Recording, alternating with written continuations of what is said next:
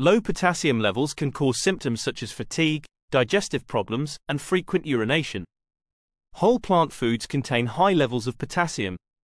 What is potassium? Potassium is an essential mineral for all functions in the body. It helps your nerves, muscles, and heart function properly and helps move nutrients and waste around cells. What is potassium deficiency? Potassium deficiency is when a person has abnormally low levels of potassium in their body, also called hypokalemia. Here are 8 signs of potassium deficiency. 1. Weakness and fatigue. Weakness and fatigue are often the first signs of potassium deficiency for several reasons. First, potassium helps regulate muscle contraction.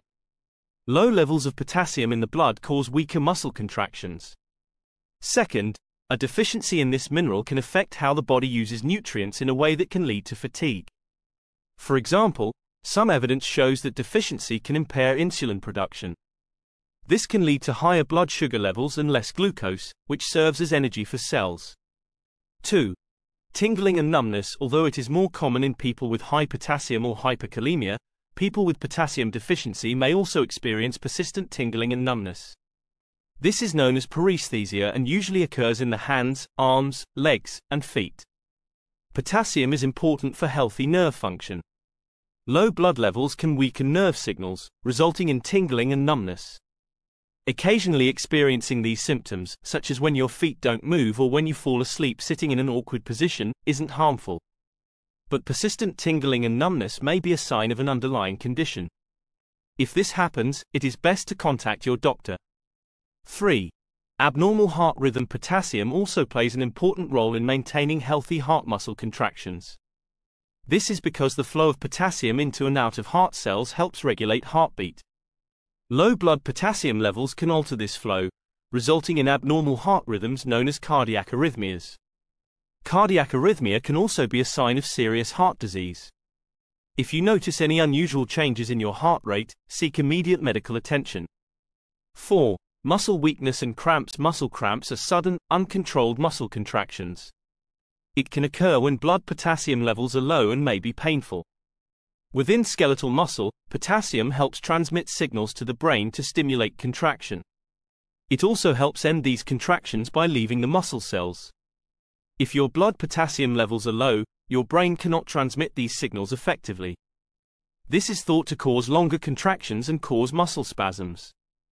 Convulsions are less likely to occur in mild or moderate hypokalemia, but may occur in severe hypokalemia, less than 2.5 mmol/L.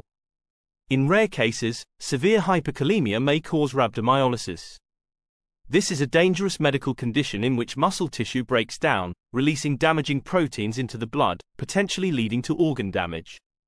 In most cases, severe muscle weakness occurs with severe hypokalemia, but sometimes it can also occur during acute episodes of mild or moderate hypokalemia.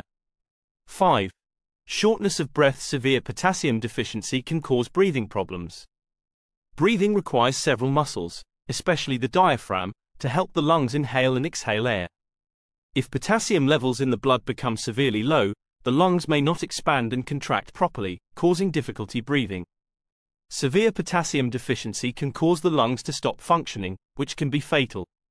One study found that people with hypokalemia or hypokalemia, called hypokalemia and hypokalemia, respectively, had a significantly higher risk of in-hospital respiratory failure and need for a ventilator compared to people with healthy potassium levels. 6. Digestive problems. Digestive problems can have many causes, but can also be caused by severe hypokalemia. Potassium helps transmit signals from the brain to muscles located in the digestive system known as smooth muscles. These signals stimulate contractions that help the digestive system churn and propel food so it can be digested. Low potassium levels can weaken the digestive system's contractions and slow the movement of food. This can cause digestive problems such as bloating or constipation. In particular, constipation is most associated with severe hypokalemia. 7. Polyuria, frequent urination. Polyuria is a disease that causes you to urinate more than usual. The kidneys are responsible for balancing the body's fluid and electrolyte levels and eliminating waste through urine. Low potassium levels may impair the kidney's ability to concentrate urine and balance blood electrolyte levels, leading to increased urination. You may also notice increased thirst, known as polydipsia. Excessive urination can cause low potassium levels. Therefore, it is important to consult a healthcare professional if you notice a sudden change in urinating frequency. How is potassium deficiency diagnosed? Potassium deficiency is diagnosed with a blood test. Your doctor may order the test as part of a routine health checkup or if you have high blood pressure or kidney disease. If you are found to have a potassium deficiency, your doctor will usually order additional tests to find the cause. How is potassium deficiency treated? If you have low potassium levels, your doctor may recommend taking a supplement.